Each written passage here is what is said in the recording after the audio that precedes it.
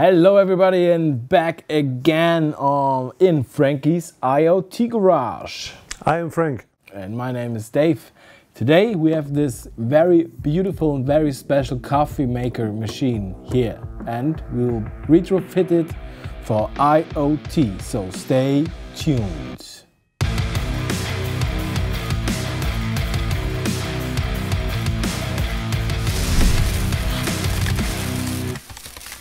So, you want to tell me that this 50 bucks coffee maker will be able to fit with IoT? Yes, ready to talk IoT. And you made it in 3 days, I heard? Yes, in 3 days. So, tell me. Okay, so you have to open it.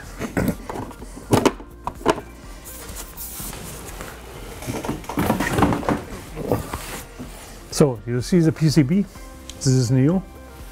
This one here. With a blue LED. There's a Wi-Fi chip on. And all necessary elements to connect the electronics, the existing electronic from the coffee machine, that we can get information and also send information. This means... So you made a like a prototype. Be careful, board? it's high power. Oh, okay. This is a prototyping to combine the existing electronic with the cloud components. All right. And you made this in 3 days. What was the difficult about it? The difficulty was that we have no schematics from the existing electronics. Mm-hmm. So we have to look deep into what's happened over there. What is this processor used? The circuit on it identified, and we go deep in this board to find out how we can connect. What do you mean by deep in the board? This means measured many points to look what information we can get from what point. Mm-hmm. So you want to understand like the language of the coffee machine? Yes, similar to, yeah. All right. But now it's nearly finished, not 100%, but 90%. We have to do something more with the firmware, but I can show you the result, what we can do now. Yeah. So first of all is the coffee maker is also talking MQTT. This is the most important. MQTT over Wi-Fi. And as a result, we can see in our app that we can control the coffee maker. First of all, we switch it on. Oh yeah, the light goes on, okay? The second is, because it's in standby now. We need the cup? Yes. Second is, you hear it, you see the lights over here? Oh yeah. And you see the lights here. So this means it's in standby and heating. And when we want to have a coffee, just press the button. And you see, something's happened.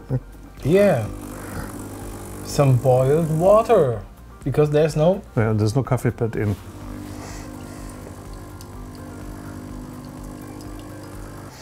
So this is the app for the user. You can, in the morning when he wake up, can start the coffee machine. When he comes down, it's nearly finished. But the main point is we collect a lot of data in the background. So you mean we can record all the information, but what kind of information? Can we have a look at the data? Yes, so you can see here, for example, power is on, the state is standby. When we switch it here, we get the message wake up. Ah, okay. And also, if we use it local or remote over the app, we get information how many times the user pressed the button.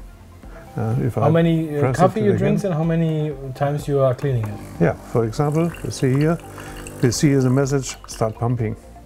Mm-hmm.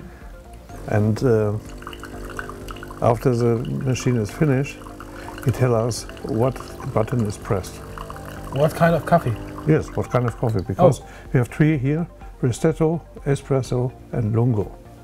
Well, you see, the ristretto is finished. Ah, a ristretto. Yeah, very nice, very nice. And also, but what? It's a nice feature. Yeah, when you are out of bed and you want the coffee. Yeah, very nice. But what's the big point with that? What is the possibility? The big point is that the retail have a direct connection to the customer via the app. The retailer? The retailer, yeah. Ah, you can get the retailer data, who sells the coffee pads has a possibility to order, that the customer can order the pads online. Mm-hmm. Yeah, and the retailer knows the consumption of the coffee and makes some order offers. Okay. Maybe like a push message, and then comes like your coffee pads are nearly finished. Yes, and now. also service messages. Please clean up your machine. It's a long time not cleaned.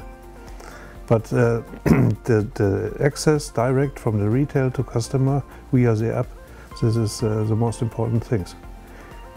Mm-hmm. Very interesting point. And what do you think? How long will it take to have this on the market on a really major base? Yes, at first this is only a prototype. This is only for us. But if we start build up the release, it can come back, can come very soon. Maybe 6 months we are finished.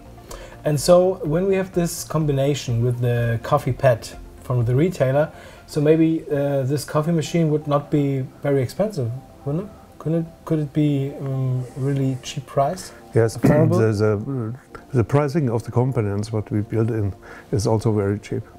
Okay. So it's a low level entry for IoT. Okay. It's really exciting what you do with just in a few days, and how you refit all this stuff.